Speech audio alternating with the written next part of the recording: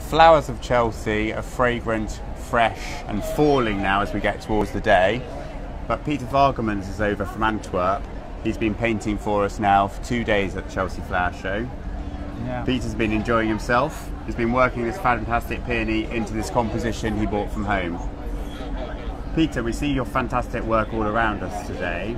What inspired you to start painting? What picture or what sculpture or something started you? Well, it started when I was very young. Yes. As a child, let's say, real fascinating seeing art generally, and it was for me fascinating to do it because also my father was also a little bit artist, and maybe it started from at home. He had not the chance to do it, but he gave me the chance. So did you go to college or did you go to... I went to the academy when I was 15. Yes. So really, to start up a profession, it was from the beginning. I knew before it was not easy to do, but I started as a student and in the academy for 6 years. And when other child of 15 go to football playing, I went to the museum. Studying painting? Looking to the amazing artists from the masters from the century, from 200-300 years ago. It was fascinating to see that. I often ask myself, how can I ever do that in my life? So you have.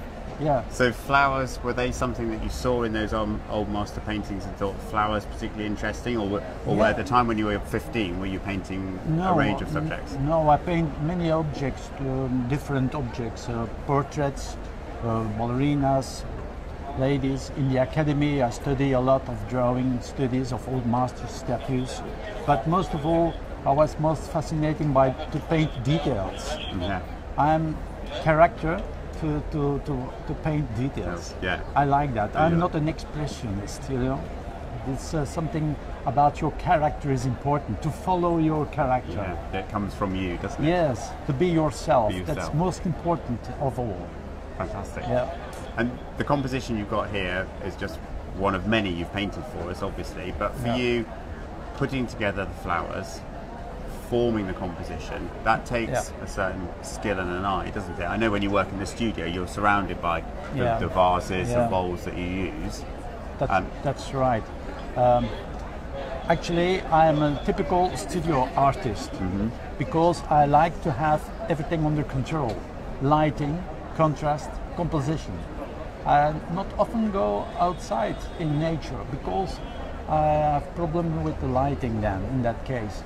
If you see the painting, you see the play or light and darkness is all around under control. Yeah.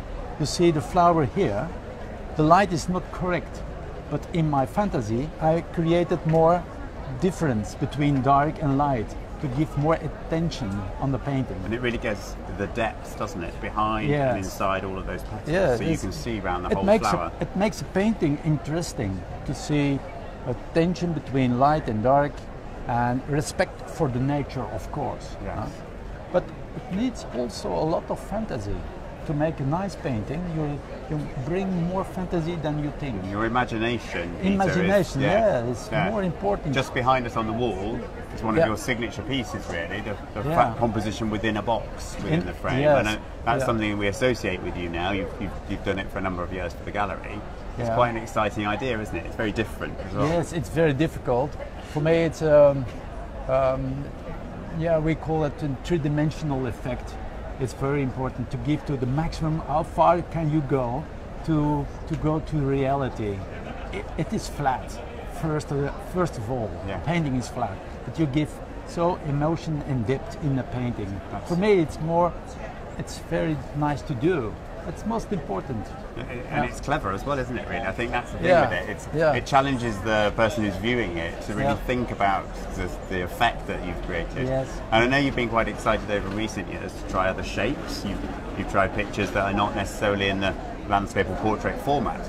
And you've tried different sizes, and you've recently got into more portrait work. As you said when you were younger, that was something you used as a study. And you've painted some fantastic ballerinas recently, and that's taken you outdoors. Have you enjoyed doing all of those? Yeah, of course. I can.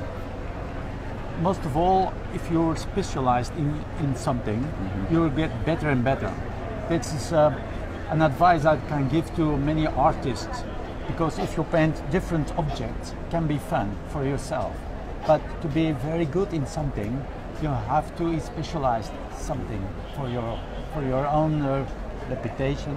And the paintings are getting better also. Well, you always like to feel that you're improving, don't you? And when we look at one of these pictures, we always think, wow, how can you get better? How can you improve it? But you love all of that, the challenge of trying to find new ways. The problem for me is not exactly painting itself. For me, painting is not difficult, but to find something new, original, a nice composition, color combinations, that's for me more important today, to find something new. Huh? And you've got a local florist in Antwerp that you took us to, near your home, near your studio. That's fantastic array of flowers and plants there, doesn't she? She has a really wonderful place to visit. Do you walk in there and think, wow, those look amazing? Or do you go in there thinking, I want roses, I want tulips? No.